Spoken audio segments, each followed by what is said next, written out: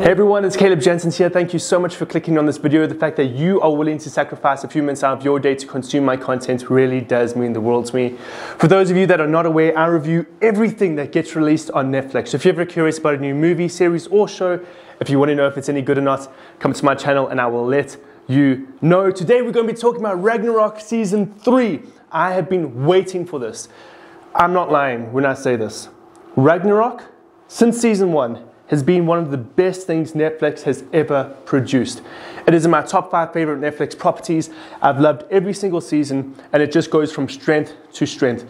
This show is amazing. I love it. And the characters, the actors really embrace their characters, which is something that I love. I love the lore. I love this unique direction in regards to telling the story of Ragnarok. It really is just so much fun. But before we carry on, I just want to tell you a little bit about the sponsor of this video.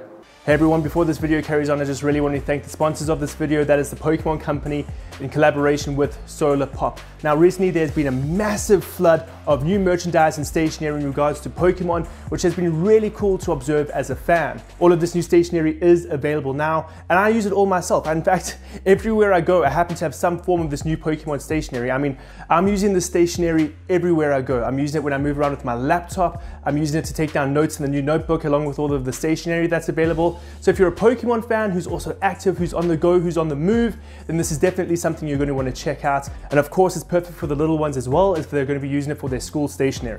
So guys, if any of this stationery or merchandise calls out to you, if it's something that you're passionate about, if it's something that you want to get, then you can go down to the description below, click on the links, and you can purchase some of it for yourself. So yes, thank you so much Pokemon Company and Solarpop. Let's jump straight back into the video. So yes guys, let's talk about Ragnarok Season 3. I love it. It's a fantastic continuation of the story. The conclusion is amazing. I have loved this series.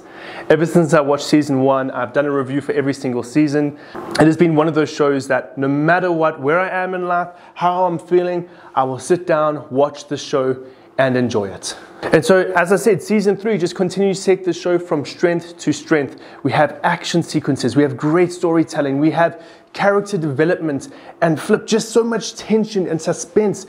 Magna and his brother are really facing each other off right now in this season. It is just palpable. You can feel the tension between them, and you can really just feel the conflict brewing amongst all of these characters. And we also, something that I really loved about the season is we really feel Magna experiencing his power. You know, his confidence grows exponentially in this season, and in fact it becomes a character flaw of his.